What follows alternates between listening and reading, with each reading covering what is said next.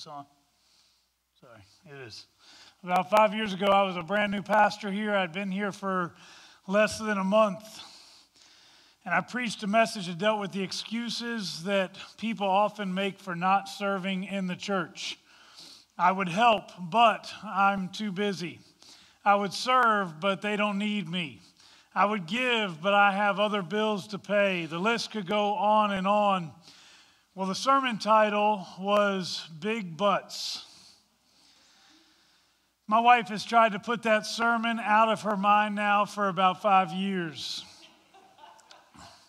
That was the Sunday that, as she was coming down out of the choir, I guess she stepped on the hem of her skirt, and suddenly her skirt dropped to her ankles. I knew that I was in trouble as I was trying really hard not to laugh, but my whole body was shaking as I stood in front of her that day. And it made it worse when I looked out and I saw Blanche Ray and the whole pew was shaking. My wife simply pulled up her skirt and came down out of the choir. And then my sermon began with a video. The first line of the video was very simple. Everybody's got a big butt. My wife was a very good sport about it. She even showed up to choir practice later that evening wearing her suspenders. Well, we have laughed about that on many occasions. And I have done everything I can to avoid preaching on big butts since then. That being said, I'm starting a new series today that is entitled Big Butts of the Bible. The series is very different from the sermon that I shared several years ago in a couple different ways. First of all, we are hoping that there are no wardrobe malfunctions with this one. Second, I want us to look at various situations where the circumstances were very clear, but God intervened. And using the phrase, but God, we're not talking about the excuses that we often give to God as to why we can't do what He is calling us to do. Rather, we are talking about the miraculous works of God that He does to change our lives. These were individuals who were going in one direction, but Jesus interrupts them on their path, placing them on a new and completely different path. Maybe you've wondered if you're too far from God for Him to use. Maybe you've made some really poor decisions and somehow that disqualifies you from service, and you're saying, but God, as an excuse. But what if God wants to step in and change everything in you? What kind of miraculous work does God desire to do in your life? And what kind of but God event has already taken place for you? I had an individual this morning share with me their testimony. It's a beautiful story of God's redeeming work. It was Brother Jimmy talking about how God had transformed their life many years ago. God stepped in and He intervened. It was a but God moment that changed everything for their family. If you would, I want to invite you to turn with me in your Bibles to John chapter 9. I had Landon read a few verses from this. In this passage, we see a man who was born blind. He had a physical issue that had come to define who he was. In fact, he is likely a beggar with no other means of providing for his daily needs. But he is not the only one afflicted by blindness in this story. It just shows up in different ways for others. Look at this but God moment, beginning in verse 1, and we'll read through verse 5 to begin with here. As he went along, he saw a man blind from birth. His disciples asked him, Rabbi, who sinned, this man or his parents, that he was born blind? Neither this man nor his parents sinned, said Jesus, but this happened so that the works of God might be displayed in him. As long as it is day, we must do the works of Him who sent me. Night is coming when no one can work. While I am in the world, I am the light of the world. Now, we'll get to the man who was born blind in a few moments, but I want to start with the first people to talk in this story, because in their speech, in their question, they reveal a type of blindness. I'm talking about Jesus' disciples. What they say reveals some incorrect, preconceived notions about God that Jesus will need to address. It's not hard to see that Jesus' disciples had a form of religious blindness. Religious blindness is what occurs when you have an idea about God and you are so sure that you are right that you can't see the truth sitting right in front of your face. And by the way, I will be the first to admit that there have been times that I have struggled with this religious blindness. In fact, I may even struggle with it from time to time even now. I think that sometimes people who have struggled most with this are the ones who should be most knowledgeable, those who have spent more time in the Word and study. I'll tell you, many of the ministers that I know would fit into this category. It's not an insult. I just think it's something we struggle with sometimes. The disciples reveal their religious blindness when they ask the question, Rabbi, who sinned, this man or his parents, that he was born blind?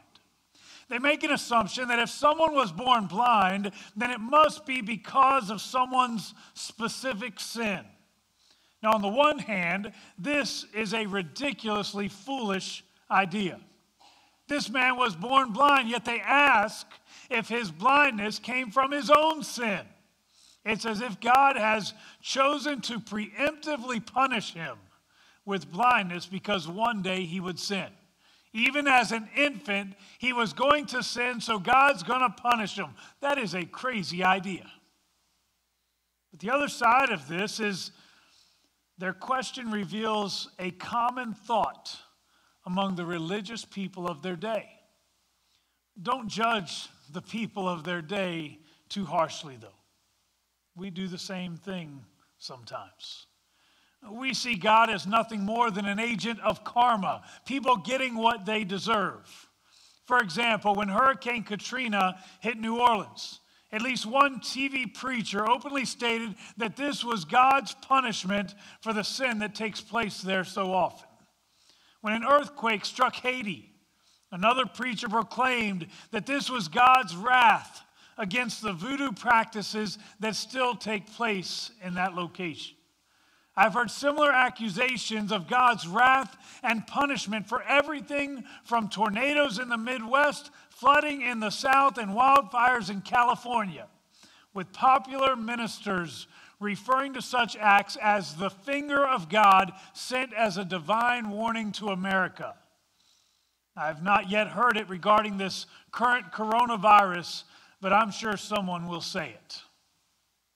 Now let's be clear about this. Certainly, there are times in the scriptures where we see God controlling the weather and even using weather as a tool of judgment. We see hailstorms and droughts and even global floods. Likewise, we see plenty of times when God judges humanity for sin.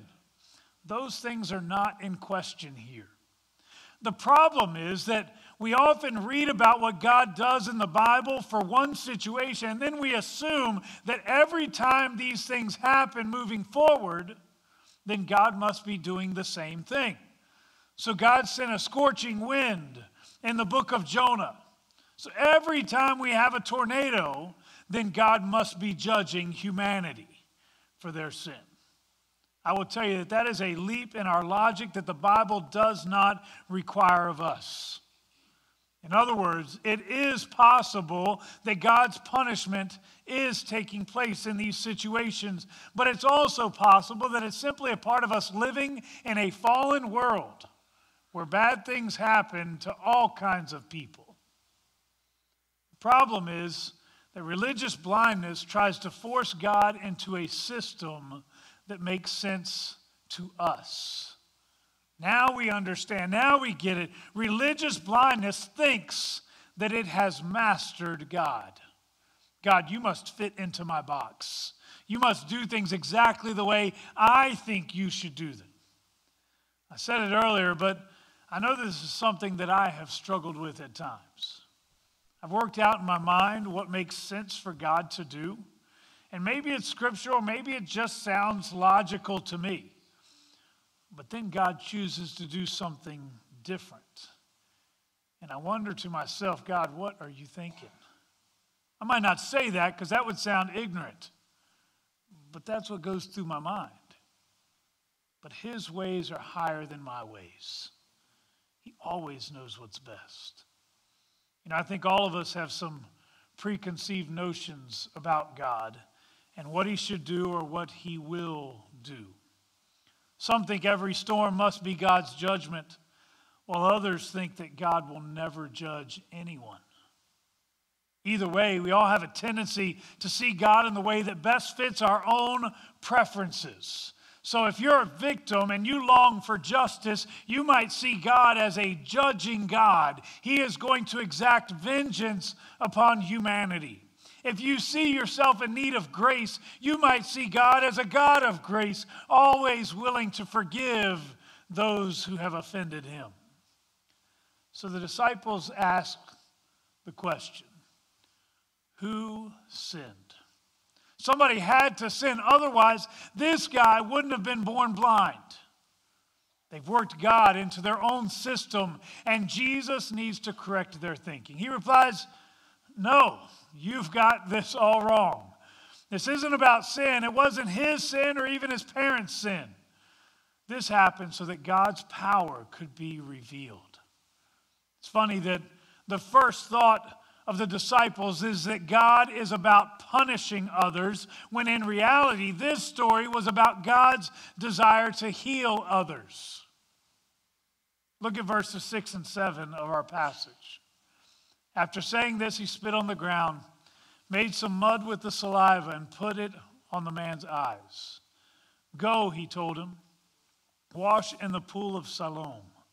This word means sent. So the man went and washed and came home seeing.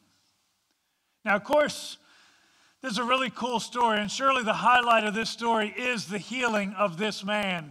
But there are some really important little details that are in the background of this passage.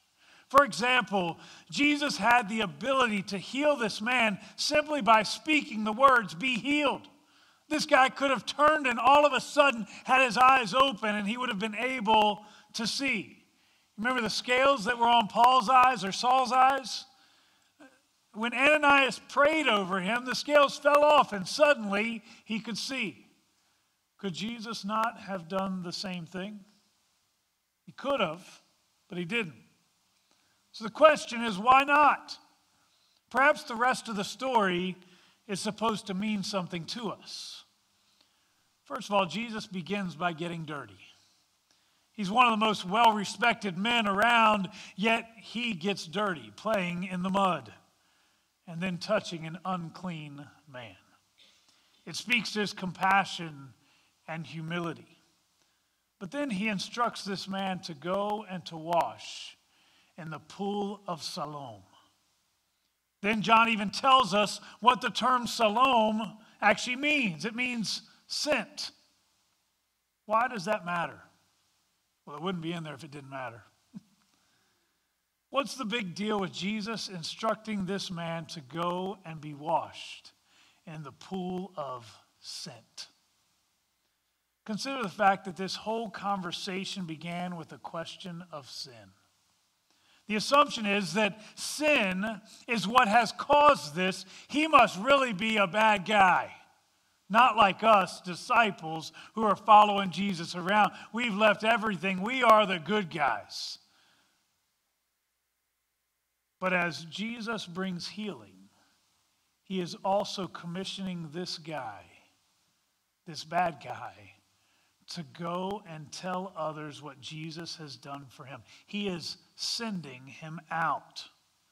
You know, it's odd that sometimes God can use the least likely of people for the most holy of purposes. And that is exactly what God is doing through this man. In this story, we see that it is often when we are ready to pass judgment that God may be about to perform a transformation in an individual's life, giving them true purpose. He's like the primary character in our last sermon series, Saul, who was converted, and immediately God had a plan for him. He would become one of the greatest missionaries of all time. We simply cannot put God in a box. It doesn't work. So how do we fight against religious blindness? I'm going to give you 3 things that you can and you must do. The cure for religious blindness begins with studying hard, humbly praying, and erring toward grace. This means poring over God's word until it becomes a part of who we are. This is more than just finding that verse that fits your agenda so that you can dispute certain things with other people. But it's about getting to know the heart of God within the Scriptures. It's about getting to know the entirety of what God has for you. The sad reality is that very few Christians do this. In 2016, Lifeway did a survey of 2 groups of people. The first included those who would refer to the Scriptures as the most important authority in their lives. The other group would be those who make no claim to the value of Scripture. They're ordinary people in our world. According to their survey, those in the general population scored more accurately about what God expects of humanity than those who supposedly value the Word so much in their lives. We're just using Scripture as the gauge as to whether or not individuals understood what God expected of them. Those who make no claim to Christ, those who make no claim to the value of God's Word, did better at identifying what God expects than even those who attend church regularly, who supposedly believe the Word of God is so valuable an authority in their lives. Apparently, valuing the Word has not led to studying the Word. Instead, the Bible has become nothing more than a lucky charm, something to look good on our shelves. But what would happen if God's people would suddenly begin to immerse ourselves in the Scriptures once more, humbly praying for God's Spirit to speak to us through it? I'm going to tell you, incredible grace would naturally flow to us and through us, enabling us to bring that grace to other people. I was in a seminar earlier this week, and the seminar was being done by a group of ministers. The one that I listened to probably most intently was the one who had been in ministry the longest. He's in his 90s, and I figure he's done it long enough. He's the one I should be listening to. And one of the questions was asked of him, how have you kept the fervor and the passion for ministry all these years? And his response was simple. He said, I made it a priority in my life that every single day I would spend time in prayer and in the Word. I wonder if that is something from a previous generation that no longer applies to us today. I believe that it should, and I believe that if it would, that it would completely relieve the spiritual blindness that many of us may carry. Well, the disciples weren't the only blind people in this story. It wouldn't be long before the religious leaders would show up because something big's happened, so they want to be a part of it. But they're questioning the miraculous work that Jesus has done. And instead of rejoicing over this act, which you would think it's a great thing because this guy would have been a burden to society. He couldn't work, couldn't participate, couldn't earn his own money. So what's he going to do? He's going to ask for money from everybody else. You'd think they would have rejoiced over this. But instead of rejoicing, they immediately become suspicious over what has taken place. Apparently, this miraculous work has occurred on the Sabbath. So this Jesus must be a sinner. Surely God couldn't work through such a man. So they set out to prove this miracle as a fraud. They even bring his parents in for questioning. And of course, they confirm that he is their son and that he was born blind. So then they ask this man how it is that he came to be healed. Look at the encounter beginning in verse 24. A second time they summoned the man who had been blind. Give glory to God by telling the truth, they said. We know this man is a sinner. They have already made their determination from the very beginning. We know this man is a sinner. He replied, whether he is a sinner or not, I don't know. One thing I do know, I was blind, but now I see. Then they asked him, what did he do to you? How did he open your eyes? He answered, I have told you already, and you did not listen. Why do you want to hear it again? Do you want to become his disciples too? Can you catch the sarcasm as he's speaking here? He knows they don't want to be his disciples, but you're asking it again. Why are you asking? You wanting to follow him? Then they hurled insults at him and said, you are this fellow's disciple. We are disciples of Moses. We know that God spoke to Moses, but as for this fellow, we don't even know where he comes from. And I love this guy's response. The man answered, now that is remarkable. Remember, he's already shown he's a little sarcastic with them. And he doesn't mind addressing the hypocrisy that's sitting right in front of him. He says, that is remarkable. You don't know where he comes from, yet he opened my eyes. Note that there is a kind of blindness that is worse than religious blindness. It's what happens when the truth is sitting right in front of you and you simply refuse to see it. I refer to this as willing or willful blindness. This man says, all I know is that I was blind, but now I see. And unfortunately, these guys still don't get it. They want to talk about how they know where Moses came from, yet they don't know where Jesus came from. And this man who can see clearer than ever before calls them out. You see, in the Jewish culture, there was a belief that only God had the ability to heal blindness. Nobody else. The demons couldn't heal blindness. There is nobody else in all of the world who could heal blindness, but they didn't want to believe what was sitting right in front of them.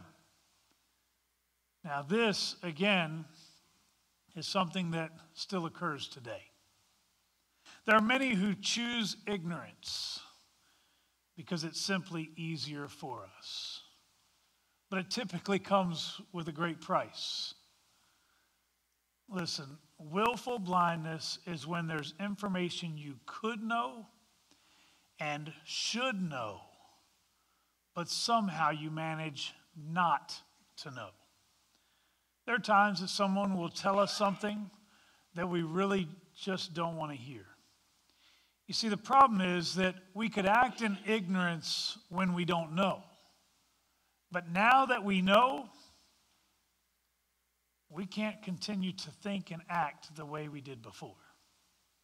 Once you have that information, there is a responsibility on you that you will do something with the information you have received.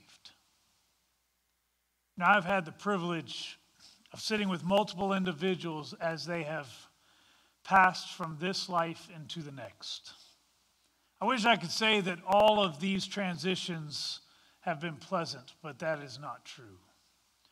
Perhaps it's because not all people have the same destination after this life.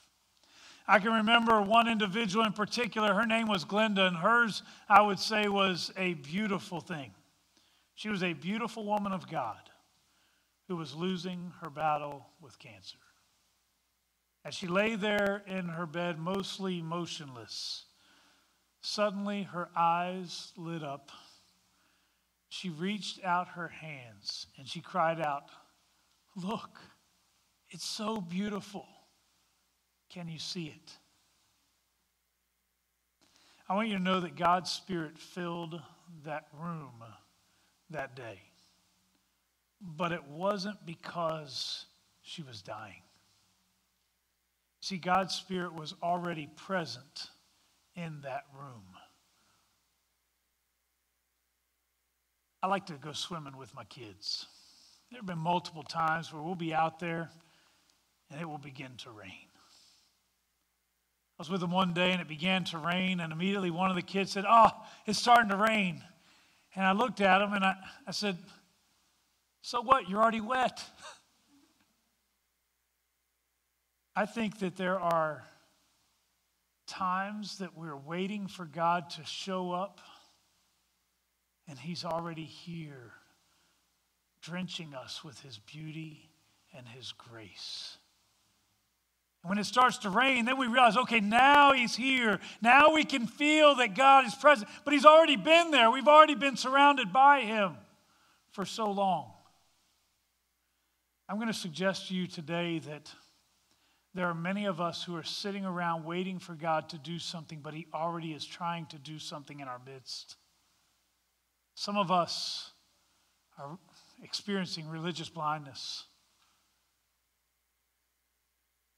God is working in our midst and we're missing it. Some of us, we are willfully ignoring the work that God is doing. Some of us need God to do an incredible miracle to remove the physical blindness, whatever your ailment is. Over these next several weeks, we're going to be looking at different individuals whom God transformed. But God moments where He stepped in and took one who was broken and He gave them life. What is it that God desires to do in you? Some of you today, maybe you're not dealing with physical blindness, but some of you need a physical touch, and there is no other hope except what we find in Jesus Christ. Maybe God wants to touch you physically. Some of you, you don't need a physical touch today, but you are spiritually blind. You don't realize that God might even be challenging you, working in your own heart, and you're sitting here thinking to yourself, I sure hope so-and-so's listening to this. Or maybe you're even thinking, I wish the pastor would say this instead. Maybe what we need to do is say, God, what is it you have for me? I believe today that God wants to change each one of us. Not so that we can all see physically. God wants to change us into His image. More than anything, to make our hearts right with Him. My question is, are you willing to allow Him to do that? Let's pray. Father, as we come before you today, we are grateful for your transforming power, the ability that you have to take broken people and to make us whole and holy. Father, as we come before you today, we ask that you would forgive us of our spiritual blindness. Father, we've become so focused on other people's brokenness and imperfections. Sometimes you're trying to penetrate our hearts, but we're too busy looking at everybody else. But I pray right now that you would transform our hearts, that we would be made new, to be made in the likeness of our Savior. Father, there are some people here today who need a physical touch. Maybe we've even questioned whether it's possible. But we know that we serve a God who can perform miracles. We have seen it firsthand. We know that you are able. So we ask today that you would do whatever it takes to make us into the people we need to be. If that means healing us from our sickness, Lord, we will rejoice over that. If that means allowing your grace to be sufficient for us in the midst of our sickness, we would be okay with that too. Lord, we pray that you would have your way in us, transform everything about us. And we'll give you praise for what you do. In Jesus' name we pray. Amen. By the way, if you have individuals who do not yet know Christ, this entire series is going to be, I will tell you today, is much more about you who are in the church. But this entire series is about the transforming work that God desires to do in those who need Him. Maybe you have loved ones and friends and neighbors that you've been wanting to invite to church. This is a great time to invite them so that they can hear about how God can take them off of a path that leads to death, to eternal suffering, and give them the gift of eternal life. And I encourage you to invite them. We're going to participate in the Lord's Supper this morning. And as we do, it is an opportunity and a privilege for us to be able to celebrate the sacrifice that Jesus Christ has made for each one of us. As a part of this, I'm going to have the interns who will help in just a moment. But I want to remind you what this act is about. It is a ritual that is practiced in different churches in different ways. There are some who do this every time they come together. There are some who do this maybe once a quarter, maybe even less. We do it about once a month, and it's an opportunity for us to simply remember the sacrifice that Jesus made as he brought to us the gift of salvation. Jesus, truthfully, he could have chosen a different route, but he came to die. I guess in theory, God could have snapped his fingers and suddenly forgiveness would be available to all of humanity. But Jesus himself prayed in the garden. He said, Father, if there be any other way, let this cup pass from me. And the Father did not. Because there was already a system, a law that was in place that God had instilled from the very first sin. The wages of sin would be death. But the gift of God is eternal life. And Jesus Christ paid the price for our sin by allowing his body to be broken and his blood to be shed so that our sins could be forgiven. As we participate in partaking of these elements, what we're really doing is saying, thank you. Thank you for allowing your body to be broken. Thank you for willingly shedding your blood so that my sins could be forgiven. As we do this, I'm going to invite individuals to come forward and receive the elements, but I'm going to ask you, first of all, if you are toward the back, it'll take you a few minutes before you get up here. Use this as an opportunity to simply pray and thank God for what he has done for you, the salvation that has come. Use this as an opportunity maybe to recommit your own life to Christ. Maybe it's been a while since you've actually appreciated what he did for you. Let this be a time to simply celebrate.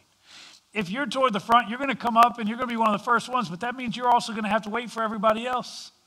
So while you're back in your pews waiting for everybody else to receive the elements, allow this to be a time for you to pray, to thank God for what these elements actually represent. There's nothing special about it. Truthfully, it's bread and it's grape juice. But what they represent is incredibly special. The bread represents the body of Jesus that was broken for them. The grape juice will represent the blood of Jesus that was shed for them. I'm going to pray over the elements. The individuals who I've invited to come up and help will come, and then we will invite you to come and receive these elements. Father, we thank you for your gift of grace that was given through the body and the blood of Jesus Christ. Thank you that you willingly laid down your life for us, allowing us to be forgiven, to be set free, and to be renewed. Lord, I pray that these elements would take on new meaning, and I pray that you would help us today to simply be transformed by the blood of Jesus and by the body of Jesus being broken for us. Father, I pray today that you would use this time to help renew within us a heart of surrender. In Jesus' name we pray. Amen. I invite you to come. There are 3 different stations that you can come to receive the elements. We invite you to come at this time.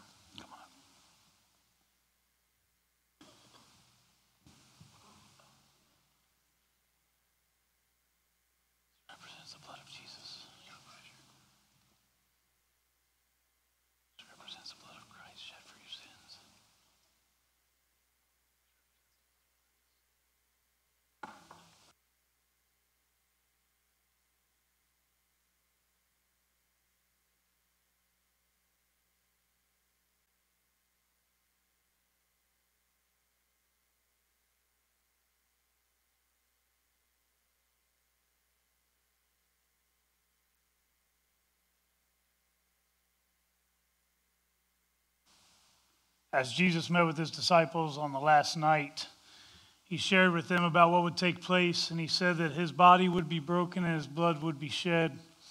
The disciples did not fully understand, as they believed he had come to establish a new kingdom. They did not expect him to die, but rather they expected him to overcome.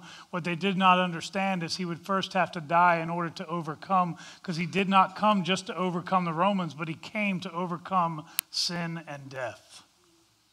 Jesus Christ willingly allowed his body to be broken so that we might have life. He said, "This bread represents my body that is broken for you. Every time you eat this, do it in remembrance of me." He then took the wine, and again, this is just grape juice, but he then took the wine and he said, "This is my blood that is shed for you. Without the shedding of blood, there is no forgiveness of sins. But through the shed blood of Jesus Christ, there is eternal life. Our sins are washed away." He said, "This is my blood that is shed for you. Every time you drink this, do it in remembrance of me." Father, as we come before you today, again, we thank you for the body. We thank you for the blood. We thank you for the life that has been given to us. Thank you that you have redeemed us and you have given us an incredible promise. Lord, one day we will see you face to face. Thank you that you fill this place with your Spirit today. We pray that you would help us to appreciate your presence. May you be honored in us as we leave this place. In Jesus' name, amen. It is a privilege to have you with us this morning, and I invite you. We won't do communion next week, but again, please invite your friends over the next 3 weeks. I have 3 more weeks of this series, and it is all about the transforming work that God can do in an individual's life. Thank you for being with us, and go in peace.